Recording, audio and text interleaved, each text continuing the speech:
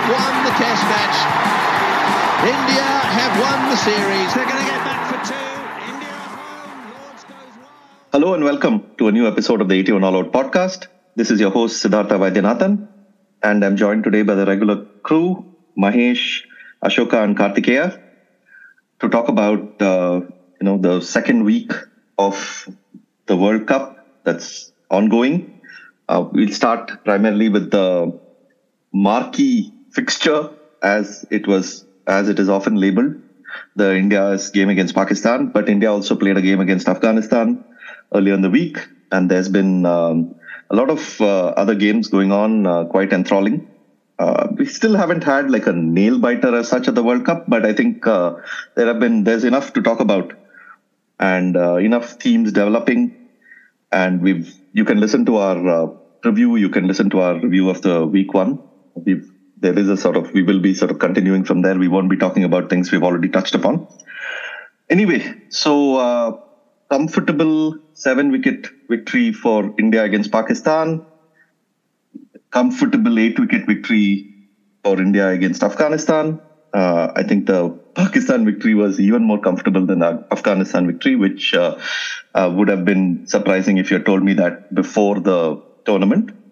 But honestly, there is, how much ever people try and market it as this rivalry and things, it's hardly been a rivalry in World Cups. And in recent times, in one-dayers, the Gulf, it's clear that the Gulf has grown to beat India in a World Cup, in India, in these conditions, with their bowling attack. It's really hard. I mean, it's not just, it's not about Pakistan being this bad team or something, but any team could have collapsed from that position. Pakistan were going pretty well, but I think they were probably a little slow even at that time, given the nature of the pitch. But 150 odd for two, you would think that they would have probably got to close to 300 or tried to push beyond that. But India's bowling depth is, quite an enviable thing. Bumrah, Kuldeep. I mean, these are bowlers that don't come along regularly. Bumrah is a once-in-a-generation bowler. Kuldeep would have probably led India's attack in most other eras. It so happens that he plays in a time when Ashwin and Jadeja are playing. But otherwise, I can imagine Kuldeep being India's lead spinner in a different era. So, yeah, I mean, that was hardly surprising, but also showed India's class. The batting, they just pounded them with the good batting conditions, and Rohit Sharma being in such awesome form. Rohit also got 100 against Afghanistan. So yeah, none of that came as a big surprise to me. But of course, ultimately the game can only be the game for so long in these situations. I mean, it's often taken over by so many other factors that come in. And honestly, in a way, it was a bit nauseating, and it has gotten even more nauseating as it goes along. This whole India-Pakistan build-up and hype for the sake of hype, because honestly, there is no rivalry. I mean, they may be rivals, but there is no real rivalry. They don't play that often. It's not like there is some shared, some shared history that they have in the recent past or anything like that. It's just these games they meet in the World Cup, which are hyped and which are taken into, hijacked by commercial interests, some performers before the game, just for this India-Pakistan game, when the World Cup itself didn't have an opening ceremony. And then the whole, the political slant with Pakistan being this enemy, and, it just gets nauseating to me. And in a way, I feel like, I go back to Mike Marques's book, right, in War Minus the Shooting, where he basically says that as much as it's important for India and Pakistan to play in a World Cup, at what cost is it coming at, And you think about that, and he writes about it way back in 96. And it holds, true, even more true today. I mean, I think while you're watching an India-Pakistan game, it is very hard to look at it purely as cricket, because there is so much more going on. Anyway, let's bring in your thoughts on the matter. Mahesh, how was it for you watching the game? Don't talk fully about Rohit. I mean, let's talk about a few other things also. I know the temptation is for you to go on Rohit Puran, but yes. And also, yes, congratulations, Mahesh, on Rohit Sharma's record 7th century in the World Cup. Thank you. recently somebody tagged one of my old tweets about why Rohit should be dropped from ODIs. And this guy thought he was making fun of me. Little did he realize that I never made a case for Rohit to be dropped in ODIs. That was an exaggerated case to make that as good as he is in ODIs, he's far better in tests. So, no matter how much he achieves in ODIs, I always feel like there's 5,000 runs, stolen from him in test matches, and I can't come to terms with it. You are the definition of greedy, huh? You won't. It's not enough for him to be an ODI great. You want him to be like a Bradman in tests also. Great. 5,000 runs stolen, it seems. Yeah. This is like different level, man. This is South Indian parenting taken to, on steroids. Like 99 is not enough. 101 is needed. No. South Indian parenting is, they asking people like you and me to achieve a lot. But Rohit is that good. That's what I mean. I'm not going to ask that of my son. Okay. So this is totally justified. So in fact, I was hoping that they give the man of the match to Rohit so that KD gets triggered. And fortunately or unfortunately in this case, they gave it to Bumrah. And I was thinking, when was the last time they gave the man of the match to a bowler who just bowled 7 overs in the match? Like the guy just bowled 7 overs and he got the man of the match, which is incredible. And like in a match where I think 4 other bowlers got 2 wickets, he was given the player of the match. And I think it was a bit of a compensation for the Afghanistan match when Rohit basically got the. I think it was a mistake.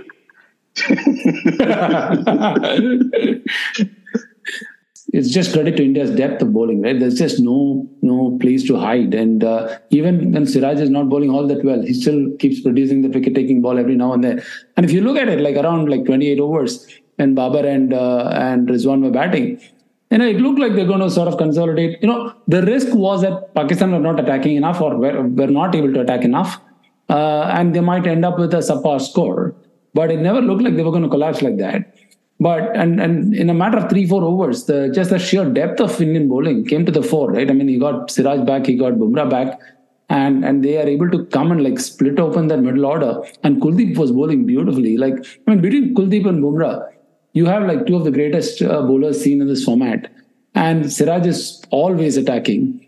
And Jadeja on a pitch like this is not going to go for much. Sure, on a flat wicket, on a complete flat wicket, it's a slightly different story. It was just, I think it was just asking too much of Pakistan to kind of come through this relentless attack to put up a big score. Even if, let's say, for instance, if let's say Rizwan did not get that beauty from Bumrah and Babar, did not get out, they could have perhaps built a decent score, maybe 240, 230. But they would have still fell short of what would have been a par score just because they had to take so much risk to be able to score at a good run rate against this bowling lineup. And that's always going to work in India's favor in the league games. I mean, what happens in a knockout, I do not know. But in the league games in India, their bowling depth and their batting variety is going to take them through. Yeah, I mean, we spoke about this in the preview and in the week 1 review, right? I mean, this is like an absolutely awesome test bowling attack. I mean, you take Siraj, Bumrah, Kuldeep, Jadeja.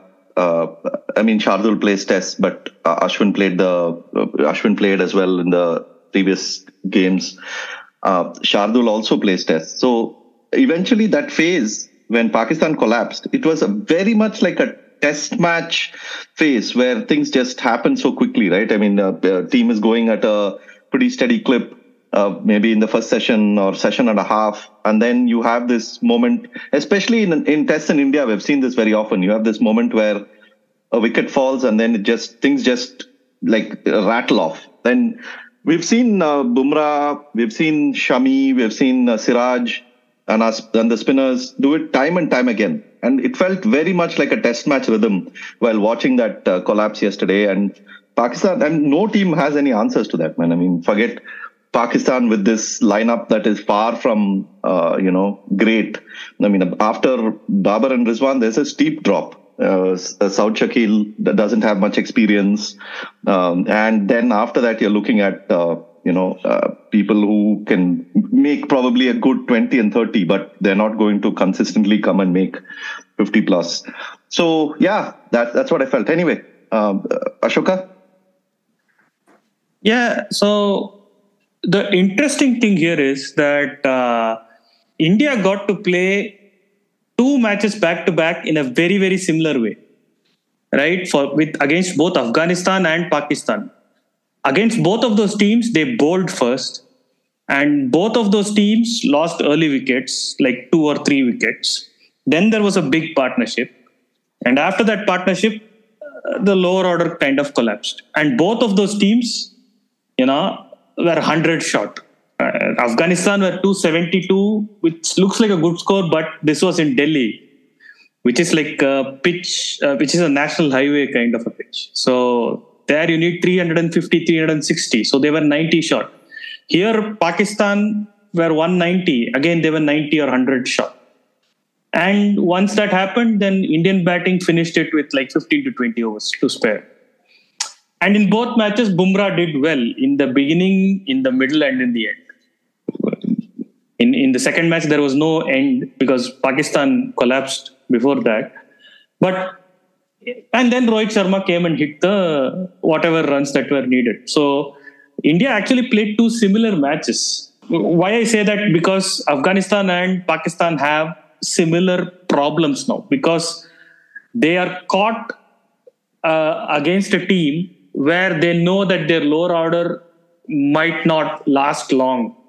So they can't take risks up front. So all they had to do was to take this match to a point near the 32nd over, where then their lower order becomes like effective. It can come and play, a 20-ball innings or a 30-ball innings, which will be effective. So that was what both teams tried and failed because of the fact that India has no holes in their bowling lineup. Obviously, now KD will jump and say they can hit Shardul. Of course, they can. But, you're giving up 40 overs. Siraj, Bumrah, Kuldeep, Jadeja, you can't hit. Or you can't consistently hit. So that's what happened. Both teams found themselves against a bowling which they couldn't hit, which is worrying for other teams now. Because if you can't find a hole against this Indian bowling lineup, how are you going to win against this team is a question that now other teams might want to figure out, like New Zealand, South Africa, England. Maybe in a pitch which is doing too much, then there is a little bit of parity between the two bowling attacks. Maybe then other teams can compete. But if the pitch is not offering much to bowlers in general, I think Indian bowlers defend better than, let's say, Australians have done, or Afghanistan have done, or Pakistan have done. So, yeah, I think that is how all these two matches have gone so far.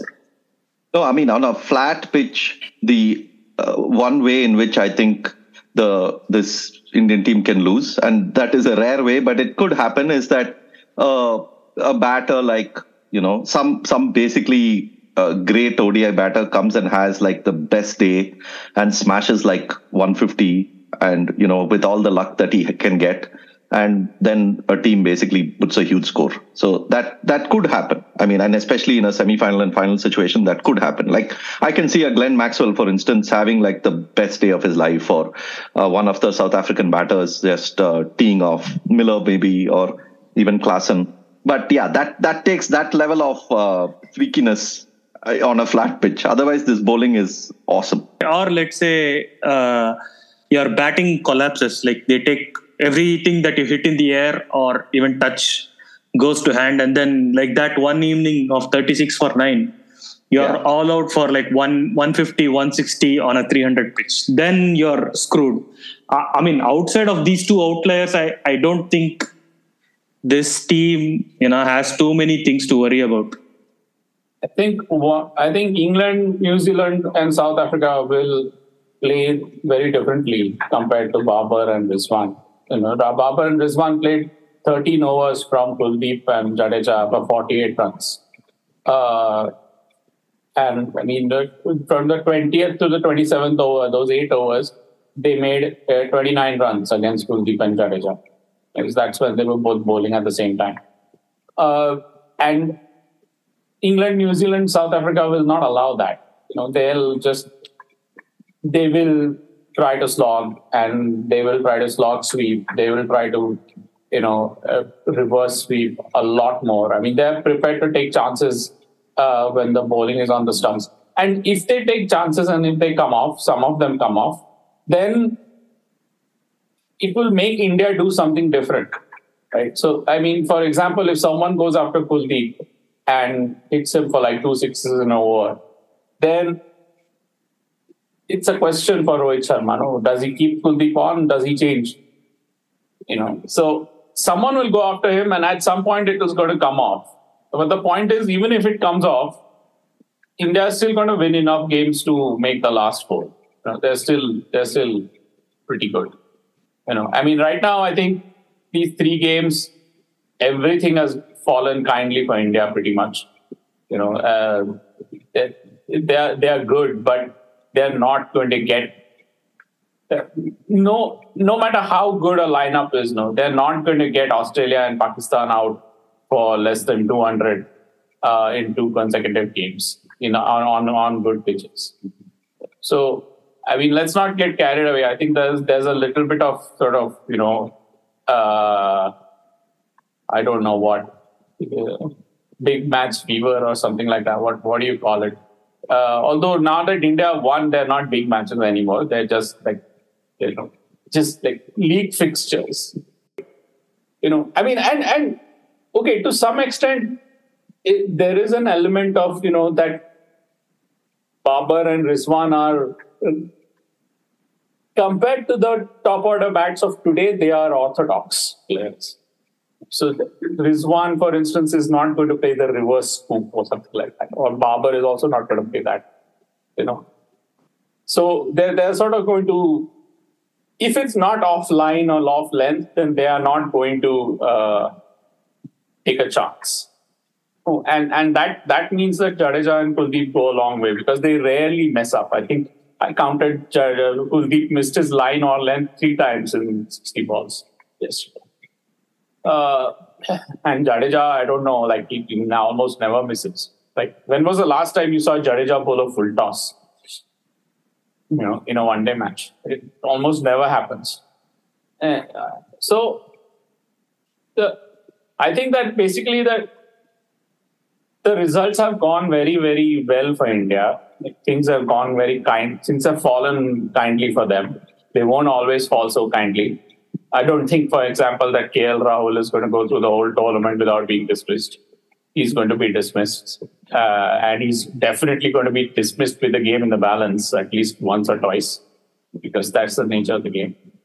But, I mean, what we do see is that India are forcing opponents to doing sort of low percentage things more often than other teams.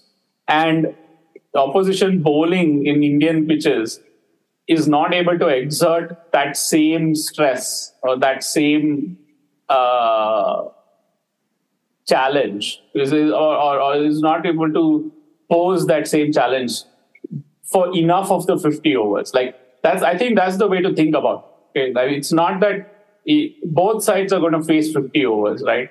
So which team has the bowling to make as many of those 50 overs as possible challenging? And I think India have the bowling to do it better. Like, India have the bowling to make 40 out of the 50 overs challenging. I don't think any other side has that bowling. Yeah, I'm not saying we should get carried away, but I think that one of the things that they have hugely going in their favor is the amount of experience that the bowling attack has in these conditions, right? I mean, and bowling in India, in India, you get such a variety of conditions that it's hard for teams to suddenly adjust depending on whether they get a road or whether they get a slightly spongy pitch or whether they get something like Chennai, where things help the spinners. Yeah, and India have that enough is true. ammunition. India have ammunition, enough variety of ammunition to sort of cover a wide range of bases. But I mean, the thing about Australia, I would also say, is that India and South Africa have been their worst opponents. Not their worst opponent, but South Africa have been Australia's most difficult opponent in the last, say, 6 or 7 years. Well, South Africa won 16 out of their last 20 one-day internationals against Australia, which have produced a result. That's an extraordinary record. And India, it's the same with India against Pakistan. India have not lost a one-day international to Pakistan since that Champions Trophy. That Champions Trophy, yeah. They've now won 5 straight. So this is, I suppose that both of those results were not really surprises. In the sense that, the form book said that one side was definitely, in the current era, one side had definitely been winning way more than the other side. Although, if you close your eyes and if Australia and South Africa meet in, say, a semi-final, I'm pretty sure that, the public opinion will be that Australia are favored. First of all, for Australia to enter the semi-final itself will be a good story from here on. Yeah. I mean, they look. See, they have a chance, man. They have a chance. See, KD says you need 6 wins to comfortably get to top 4, which is true. But with minimum 5 wins, you actually are in contention already. It doesn't guarantee you a semi-final slot, but it keeps you in contention. And 5 Australia can do. Right, because they have just faced India and South Africa. Right? They've had a tough schedule. Yeah. So now they have Netherlands, Afghanistan, Bangladesh, Sri Lanka. That's 4, which I think they can win. Or at least 3 they can win. And Pakistan in this form, they're going to play Pakistan next, I think, in Bangalore. So you don't know which Pakistan you're going to get. No, if in Bangalore, I would always put Australia as favourites because they have enough hitting and ability to in that small ground. So so they can get 5 games very easily. They can win 5 games easily. So it's only a question of New Zealand and England who they beat. I mean, if they beat both, they're comfortably through. So nobody's out of the tournament yet. But I actually wish that New Zealand, right before this India-Pakistan match, there was this New Zealand and Bangladesh match, which was slightly more closer than what the result suggested. Like New Zealand won with 8 wickets in hand and 9 overs to spare. But that was a match where everything that could go wrong for Bangladesh went wrong. So if Bangladesh had won that, and let's say at the cost of people getting very angry, if Pakistan had won this match, the World Cup would have been like quite an open World Cup, as KD was saying. But right now what has happened is, I am this is my assessment, that 4 teams are not going to make it. I don't think, Bangladesh, it will be very tough for them to win 5 out of their 7. Sri Lanka, their captain has gotten injured. That's the official news. And he's returning home. I think Kusal Mendes is going to be the captain. I think. I don't know. I have not read news further. So they are not going to go, is my thinking. Netherlands and Afghanistan are not going to go. So that leaves only 6 teams with 4 slots. And out of those 6 teams now, New Zealand look good. They have won 3 matches. India have won 3 matches. So there are only 2 slots up for grabs with 4 teams.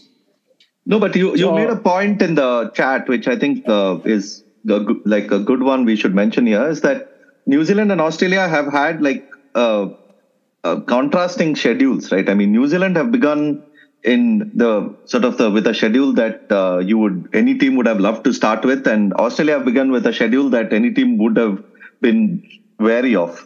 So I think it's a bit. So New Zealand and Australia's results are a bit tricky to gauge because as of now it looks like New Zealand are way ahead, but it's also a scheduling thing. Yeah. See, New Zealand's first 4 matches, first one they won, which was very good for them with a big 100 against England. That was very good for them because their next 3 matches was against Netherlands, Afghanistan, Netherlands, Bangladesh, and Afghanistan. Of which I think they have won against Netherlands, won against Afghanistan. No, one against Bangladesh, and they have Afghanistan left. Yeah. Correct. So they are very well placed, to win at least 3 out of 4 or 4 out of 4. They have 8 points before facing Australia, India, South Africa, Pakistan. Yeah. So that kind of relieves your mind a little bit, saying that, okay, we have to win 1 or 2 instead of, looking at this mountain to climb. Australia are on the other end of the spectrum. So yeah, they have been, off the field, they have been very unlucky. I think Kane Williamson again is not available. They have called Tom Blundell in. So they have not been very lucky. Saudi is not playing for them. He is also recovering from injury. So they are essentially playing with like 13 players out of 15. So things could have gone very, very wrong for them. But things have gone very right for them. So no, but that could also have an impact later in the tournament because you want enough depth to go through a tournament like this. And as they get to playing like Australia, South Africa, and other teams, they would want to have those options. And if they don't have it, it could because they are also playing in variety of conditions. They play India and Dharamshala, which I think is very good for them.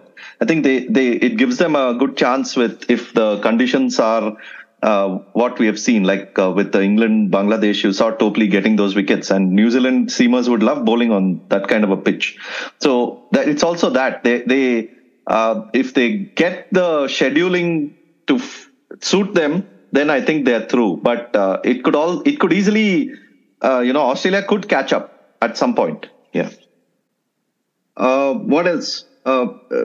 Mahesh, you haven't said anything about Rohit's 100. You haven't said much about his batting. Come on. Forget that. Let's talk about the main event.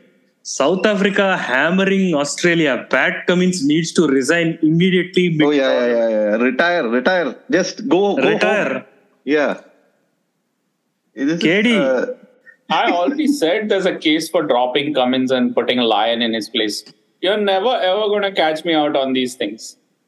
What drop? You have to resign, man. Resign from Australian captaincy, Australian cricket. This is like the humiliation of the century. Okay. Coming back to the point. As much as Pakistan's collapse against India was one thing, but Australia's collapse against South Africa was quite a joy to watch. I mean, come on, you have to take some joy in watching Australia collapse so spectacularly, man. I mean, that's a treat that you don't get that often in World Cup. So enjoy it. That Steve Smith dismissal and the reaction of Steve Smith and Marnus Labuschagne. It is like the moment of the World Cup for me. Like it is like the perfect gif. No. Reaction is that fellow Josh English, that ball that Rabada bowls him with, and that expression that he gives. That is the expression of the World Cup. So, can we talk about Rohit Sharma? There is a similarity between Rohit and Tendulkar. When it comes to World Cup, from Bombay. When it comes to World Cups, they are like the Excelsiors at stat padding against minnows. Like Ganguly is in a class of his own, okay? Exactly. He's got 300 in 2003 World Cup alone. One is against Namibia, man. What the hell? 1 Namibia, 2 against Kenya. Same with Rohit. Afghanistan, 2 against Bangladesh. What is this? This is where you ignore the circumstances against which he scored against Kenya. This is the difference between Excel merchants and people who are actually following. And context merchants. Okay. So losing a parent is tough, and he came back and played. It is tough on human beings and all that. I agree. But can we please agree that he faced Martin Suji, Steve Piccolo? No, listen. No, you're not getting the whole narrative. Okay. No. You're not getting the whole narrative right. Sachin had to go back home for his personal reasons. It's not that he came back from that trip and scored 100 against Kenya. In the one match that he was away, the Indian team played against a minnow, the so-called minnow team, and they lost. So even against a minnow team, for you to win, you needed Sachin. That's the whole point. Yeah, exactly. That Zimbabwe game, forever They scarring didn't lose everybody. because they didn't lose because they didn't have Sachin. They lost because they bowled 50 extras in one game, which is like a ridiculous amount of extras to be It giving. doesn't matter. Sachin would have compensated for that. See, you could have Ramesh or Sachin Ramesh. Sachin Ramesh is superior to Saragopan Ramesh. Even Chennai's very own Mahesh has said this. So They bowled 8 overs extra, man. 50 extras they gave. What is Okay. this Now nonsense? we are becoming Bakar Yunus and Tendulkar. Okay, now talking about Itihas and all. Okay. No, now let's finally- talk about Rohit. See, I am saying Yes. I'm sick of talking about Rohit, but you guys are not. You haven't spoken enough. Just talk. I want to listen to you guys talk about Rohit because finally. I just said he stat padded against 2 minnows. What nonsense. When one good team came against Australia, 6-ball duck. I know what will happen against England, New Zealand and all that. That time I'll talk about Rohit. No, the one thing about him though that I seem to is quite nice to watch is that he's actually, it seems that he's playing like in a Test cricket sort of way only. Like, okay, he's going after the bowling and he's going in the air and all that, but I can easily see him playing like a few test knocks like this. Like, for instance, that Chennai 100 against England was basic. This is what he's doing now is basically that perhaps like in that one-day setting with the field and all. And of course, Delhi was a road. I'm not disagreeing to the fact that Delhi was a road, but it's quite different from what you would see like the other batters. Like we are mentioning, batters who are reverse scooping and trying different things. He's a very, very conventional like batsman in that sense. Like, or as KD says, in the modern context, he's unorthodox because he's playing in a Test cricket fashion, but he's playing it in the one-day game, and the fact that he opens gives him that chance. I mean, in that way, I think the similarity with Sachin comes in, because Sachin did the same thing back then, right? I mean, he was bringing in the technique of Test cricket, but he was using it to dissect the field and play at that accelerated pace. So that is definitely there. And by the way, this is not new for Rohit Sharma. He's been doing that for many years in one-day cricket, but it's just great to see. So that's a very interesting point. I mean, if you have to define it in the modern lens, he is unorthodox in that sense. But Rohit has not always been like that, right? Usually, when he got his success as an ODI opener initially, he used to consolidate in the beginning, sort of build his innings, and then sort of explode towards the end. But ever since he became a captain around the same time, he's kind of fully embraced this idea of front loading, and of course he tries to do that in T20 with sort of varying results. But even in ODIs, he's changed his game in the last perhaps 2 or 3 years, where he's trying to accelerate a lot more upfront. And that kind of, I don't think he cracked it immediately. It took him a while to crack it. And which is also why he's taking a lot more risks, these days as compared to his earlier sort of avatar as an ODI opener. And to be able to sort of crack that like towards almost the end of his career, or like well past the midpoint of his career, and to be able to do that without anybody forcing him to do it, it's not like he was performing poorly and he had to retain his place and therefore he tried a new way or whatever. As he was having his like superlative success, he was able to sort of play in this new way with pretty much as much success as before. And that's incredible. I mean, he's always had the game to hit big sixes, but it's not easy to like be in a position to hit sixes in the early phases of your ODI batting, especially when he was not a batsman like that. He's always scored big in like after he's set. People always say after he scored 100, a 200 is always in the cards. But you never look at him when he's like starting the innings and you expect him to score 5 or 6 sixes up front. And that's, I think, a relatively recent change. And there's quite a bit of change in his technique, which could have completely messed up his batting. In fact, I believe it has messed up his batting in T20s. Of course, I don't watch enough, so fair disclaimer there. So that way, it's a crazy combination of unorthodox and orthodox. Like it's just... and also, like one of the things, this is more like a political sort of statement rather than anything about Rohit Sharma in the current sort of form, is that personally for me, when you watch someone like Rohit or when you watch someone like Pant, right, you feel like cricket is so easy for them, right? And in this sort of heavily corporatized narrative around sports these days, there's always this extraordinary value added to guts and glory and nonsense, right? It's essentially about athletic ability. That's why you watch sport. You watch sport because somebody is so good at that like normal human beings can't possibly imagine doing that. And when you watch Rohit in this kind of a form, you kind of feel validated that, okay, for them cricket is just too easy. And I have immense respect for people for whom something as difficult as batting comes so easy. Just one point here, talking about the evolution point, I'd like to, look at dot balls also, because as you said earlier, the pace of his innings with starting slowly, building up and then going on was apparent. In fact, that famous 264 that he hit of 173 balls, that mega score, it had 58 dot balls. Think about what could have happened, if, of course, it doesn't work that way. Every innings has to have a certain number of dot balls. But I would like to see the evolution of the graph showing the dot balls that he faces to see, if that has changed.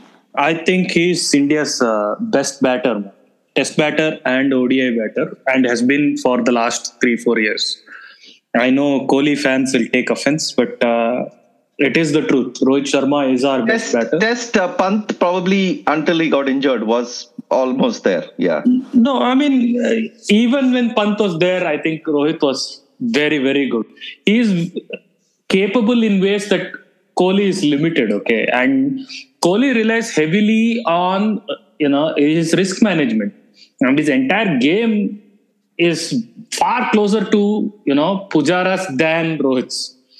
Rohit is like far more attacking and far more flexible. Not even flexible. He's far more capable of changing his game.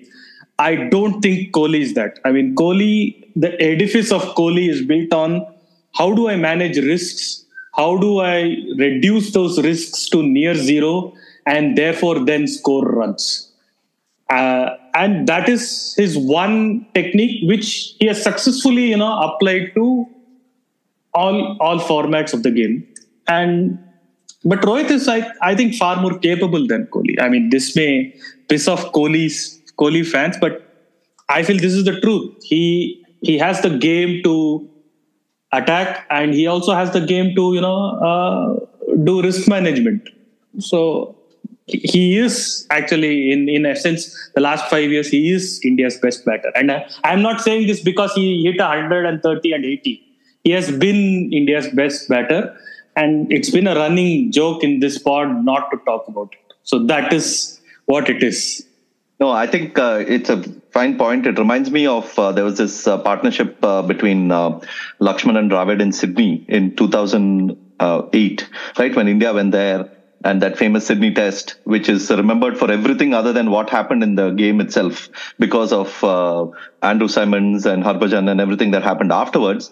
But there was that day when Dravid and Lakshman put on that partnership, a big partnership. And Dravid was, at one end of the spectrum. He was struggling to put bat on ball. He was, grinding it out. He was not able to get a run for he was stuck on a certain run for 50 balls, that kind of a day. And Lakshman was just in absolute pristine flow. There was nothing that could stop him that day. He was that vintage Lakshman who, he's just flying. He's what the hell? Ball is going to him and he's just smashing it. And Peter Roebuck had this line in the next day report where he said that Rahul Dravid likes to bat. Rahul Dravid was spending a lot of time batting. VVS Lakshman was scoring runs. So it put the sort of the thing in context, right? Between batting, the whole struggle of batting and scoring runs, where this guy is just okay, I'm smashing it. So yeah, that reminded me of that. Anyway. But even then, it's quite astonishing about how he's able to shift gears and play in a very different way. Well past the midpoint of his career. Probably in the last 10% of his career. To be able to change a game which has given him so much success, it's not easy, right? Which is why, Kohli is not able to do that in T20s. KL Rahul himself is not able to do that in T20s. A lot of people have struggled to do that in different formats. But Rohit is able to do that in test matches, right? The way he got success as an opener is not the way he probably was meant to be the next big thing when he first came onto the scene. Let's assume he made his test debut in 2020 and went on to sort of have a long career. He wouldn't have played the way he's playing right now, right? So to kind of reinvent himself as a batsman in 2-3 different formats at a stage where he can comfortably say, this is my game, this is the way I play, this is what has given me success. tells you a lot about the confidence of the man that he backs himself to make these changes and still be able to succeed. The way he is approaching this World Cup, and he's actually playing like a Sehwagian kind of role, because in case that he doesn't get out early, he can score far more in the first 10 overs than India are used to in the last, from let's say 2015-16. And that is the point of it. That is the point of this approach. It's not that he will every time go out and score 80 or 60. The point is, the days that he does, India are assured to set an above par total or chase the target quickly, or have a chance of chasing the target. That's it. Okay. No, I'll tell you something though. I'll tell you something. I think I'll tell you something that I really think about Rohit Sharma. I think his batting in England in 2021 was like nearly perfect. If you ignore the fact that he's a compulsive hooker, his batting in England in 2021 was perfect. I mean, the balance that he had at the crease against the moving ball, and this is not just any moving ball. This is the Anderson Broad and top quality bull. Was extraordinary. That was some that was stunning. I mean, and I don't really care whether he makes like a big score or not. Even when he makes 40, it's like extraordinary batting. It's one thing to scratch away and make 40 against Anderson at some point. Get a lot of edgy fours and this that. It's another thing to sort of. I mean, very, very few right-handers have mastered their off-stump against James Anderson the way Rohit Sharma has. Maybe Steve Smith's done it, but even with Steve Smith, the 2019 Ashes, Anderson was not there. In this, I think in this, there are I always think that there are two types of batsmen at the very, very, very top level. Like, one is the instinct players who have one game and who are really good at that one game. Like, I think Ponting was like that. I think Kohli is like that. I think VVS Lakshman was like that. And then there are the problem solvers. There are the people who change their game over and over again, and they try new things and they change some things and they play new shots and then they put away old shots. And, you can see the sort of the development in their game. And I think Rohit Sharma is that second category. Steve Smith, Rohit Sharma, Sachin Tendulkar, these are all problem solver batters. I mean, yeah, it's not just that the data people told him, and I know for a fact that they told him that, India could be a lot more efficient in the top of the order. But the point is, it's one thing to take that in, and it's another thing to do something about it. And he's able to do something about it, and that takes a lot of ability, I think, to change the way of playing like that. Because he had gotten used to playing one-day cricket a certain way for a long time. For most of the 2010s, he played one-day cricket the way you guys were describing. He started cautiously and then opened out, and he could sort of look a little bit labored in those early, like a little bit like, Inzamam playing within himself. Actually, Rohit Sharma, the player he always reminds me of is Inzamam. That he has that same amount of time against pace. He has that same ability to basically take the speed of the ball out of the game entirely, because he picks the length so fast. Like that first Shaheen Afridi ball, it was a little bit more on leg stump than on middle stump, the line. And he absolutely lit into it. And it was it was not premeditated. It was not it was just, he saw it there and he just turned a push into a flick. And that, the ability to do that, the ability to expand your normal game into an attacking shot, like that is quite a special skill, and he's got that. I mean, that's why he's made all these runs. So that's why I keep telling you he's really good. And you guys never listen to me. Shreyas Iyer made a quiet, calm run of ball half century yesterday. And nobody is going to even remember it. When was the last time, 20 years ago, if an Indian batsman, especially not one of the superstars, one of the newer Indian batsmen, made a quiet, calm half century against Pakistan, you would still be talking about it. In fact, we do still talk about one of those types of innings. Mohammad Kaif. Not against Pakistan, but against England. Yeah, and that Mohammad Kaif's 35, the really slow 35 he made in that centurion match. Yeah. But these are players of a different order, man. I mean, Shubman Gill, KL Shubman Gill, Virat I think Kohli. those Shubman Gill drives, I think, are going to be remembered for many years to come. Shubman Gill, who made very little, but I think just those 3 shots will stick in the mind.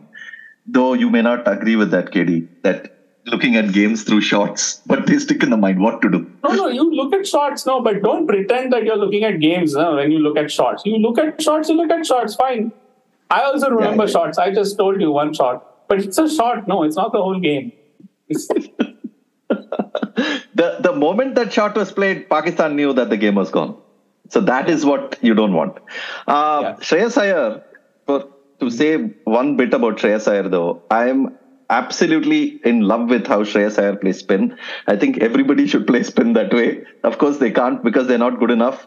But whether it's Test cricket or one-day cricket, T20 cricket, spinners come on. He's like, okay, I'm going. That's it. Bye. Goodbye.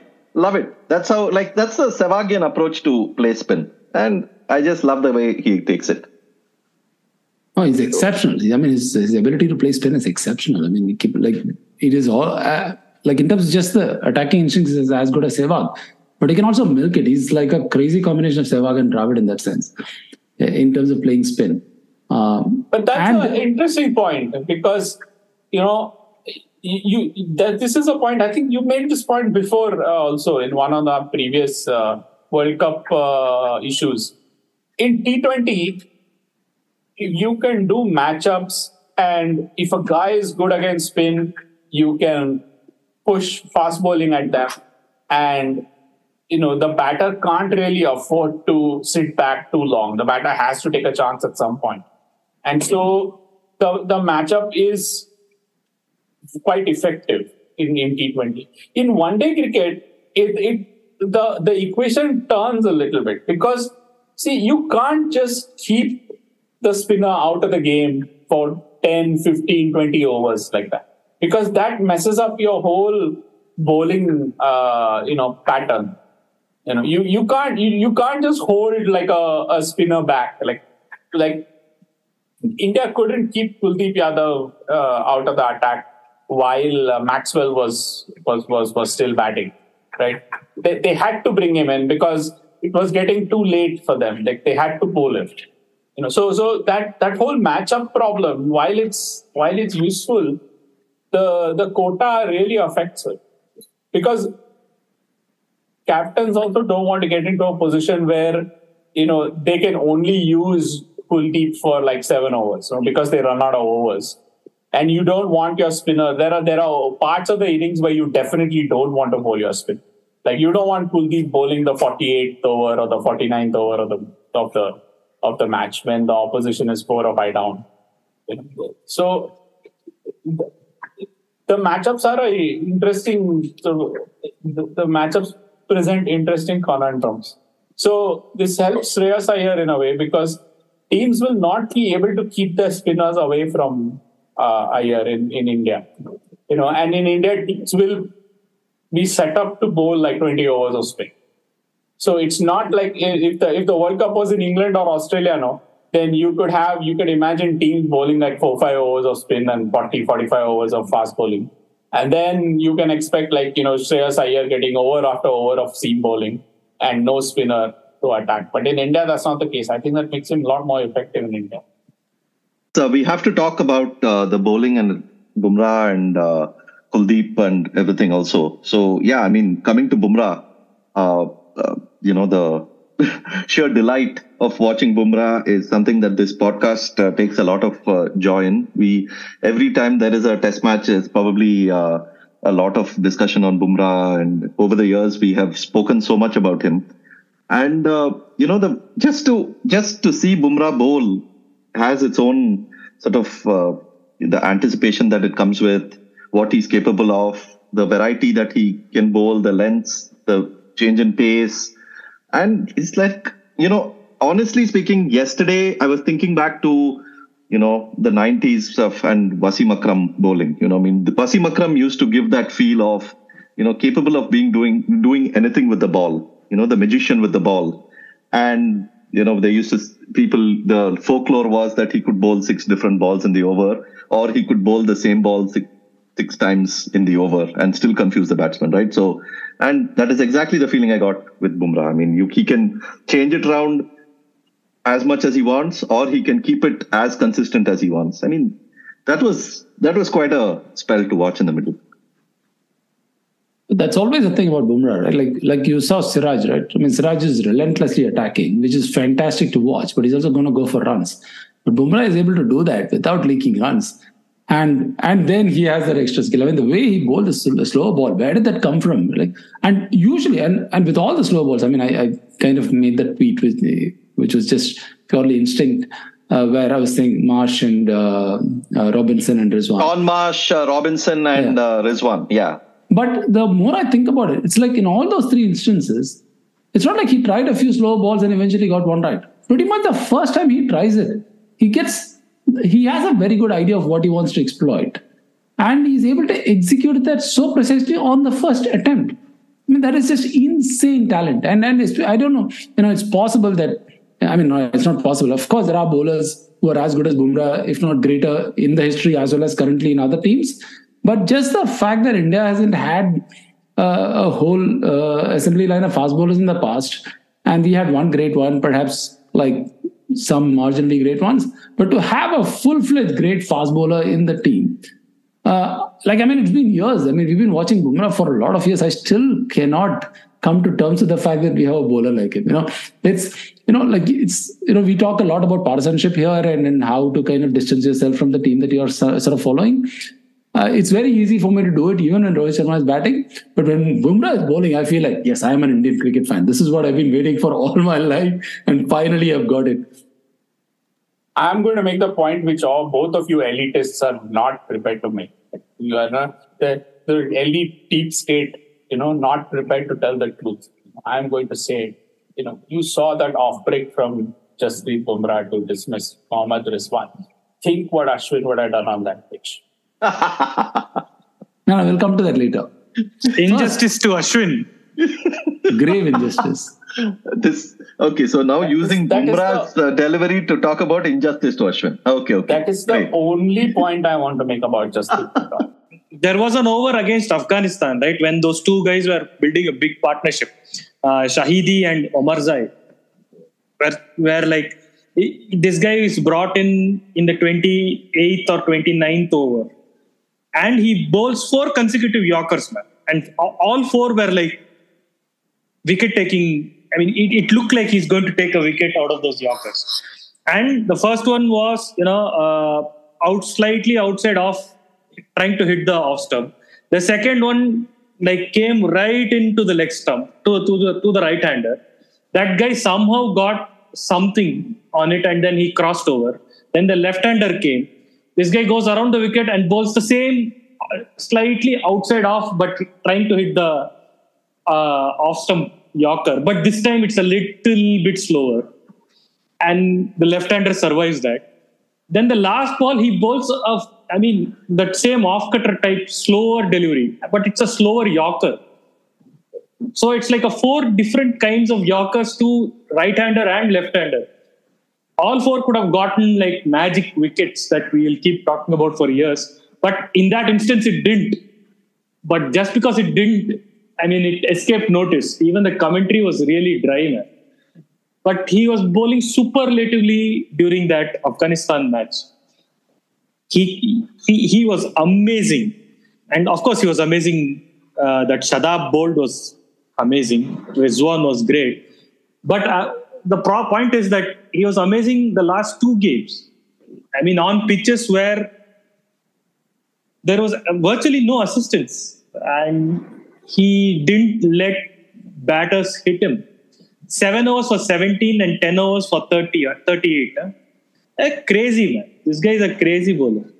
You mentioned Wasim Akram back in just now, and he gave an interview where he explained his bowling really succinctly. He said, "Maar se bach jata hu." So because in those days you are always running into Jayasuriya and Kalu and Tendulkar and all these people with a new ball, bowling into them, and Wasim Akram would and Gilchrist and all these people.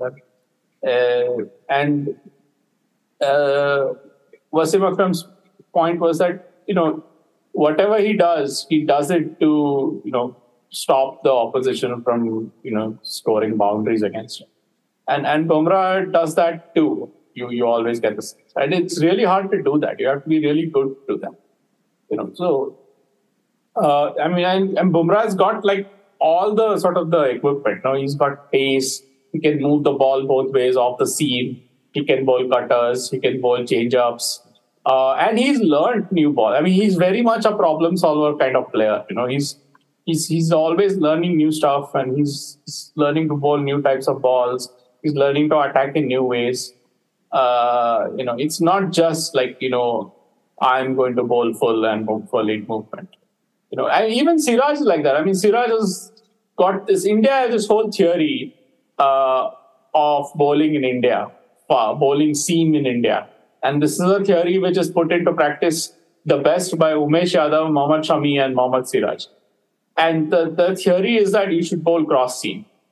Because when you bowl cross seam, you get a lot more variation in bounce. And you get a lot more variation in varying deviation also. Because the whole idea is that the bowler is always looking for something that will happen off the pitch. The ball will move in some way. Because if the ball goes straight, it's dead. It's going to get hammered.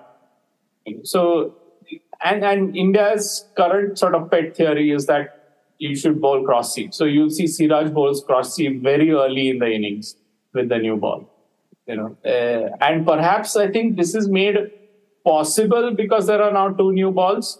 But for instance, you can imagine that suppose India had a new ball pair of like Bhuvaneshwar Kumar and Mohammad Siraj, and there was only one new ball that they were sharing, and you had like Mohammad Siraj from one end bowling cross seam, hammering the ball into the pitch, and then you had on the other side you have Bhuvaneshwar Kumar trying to bowl seam up.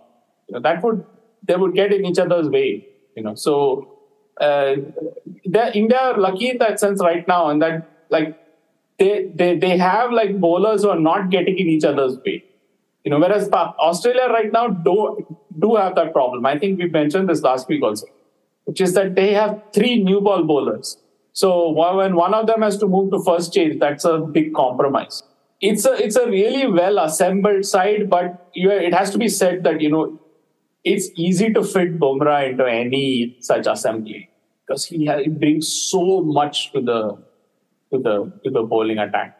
There will be games where he goes for 80 in this World Cup, but they will. I'm sure India will play on some like road at some point.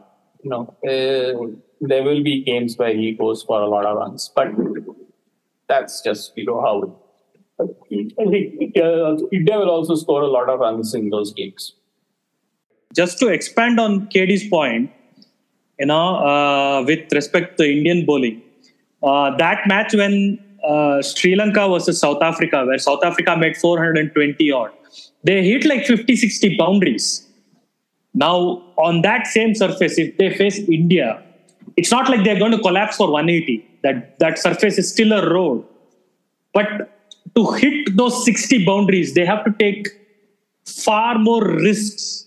It's riskier for them to hit those boundaries and sixes. It's harder to hit the boundaries and riskier for them to hit the sixes than it was against Sri Lanka. That's the point.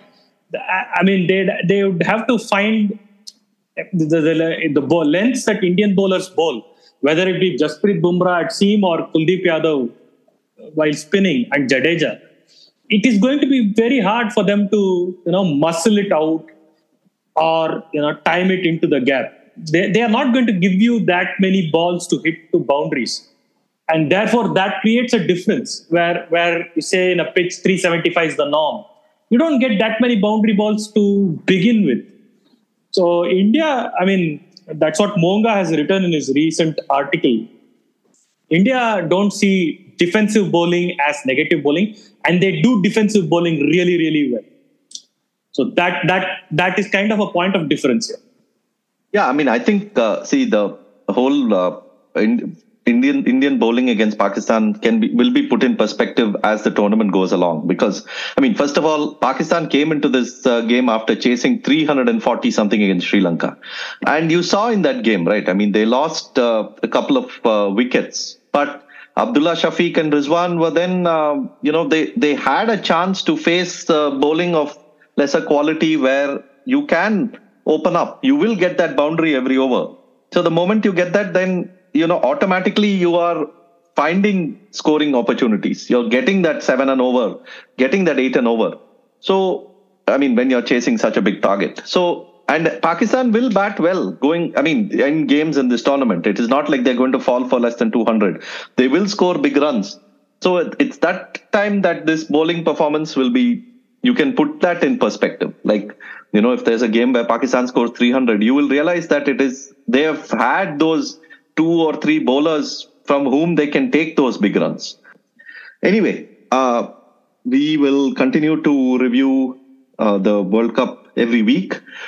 Usually our focus will be on India, of course, but we'll also talk about other games and hoping for a few close contests to also happen. Ultimately, a World Cup also needs its thrillers. So we are hoping to see that too. Lots to discuss. Plenty of themes will develop as we go along. We'll watch New Zealand, how they progress. They play India the weekend, and before that, India play Bangladesh in Pune. They play New Zealand, Dharamshala, which I'm really looking forward to, actually, that game, because I think both teams can capitalize on the conditions there if they favor fast and seam bowling. Yeah, plenty to look forward to. And thank you for joining us. Thank you for supporting 81 All Out through Coffee. That is ko-fi.com/81allout. A lot of people generously have been putting in some money in there. Some of you have set up like a monthly payment system. Some of you put in a one-off payment. We are extremely grateful for all that. Also, we are in the book republishing space. And as I've mentioned earlier in the podcast, War Minus the Shooting by Mike Marquesi, a must-read book in these times, especially when talking about a tournament that is being played in India, the nationalism and jingoism and everything else that goes with it, the hype, and the general experience of watching cricket in India. Mike really went around. He, of course, traveled to Pakistan, Sri Lanka, and India in 1996 to watch cricket. And he describes it in such a beautiful way. I think all of you will enjoy reading that book. We also republished a book by Mike Coward, Cricket Beyond the Bazaar, and a classic book by Gideon Haigh, The Summer Game. All 3 really classic works of cricket literature. So please pick it up.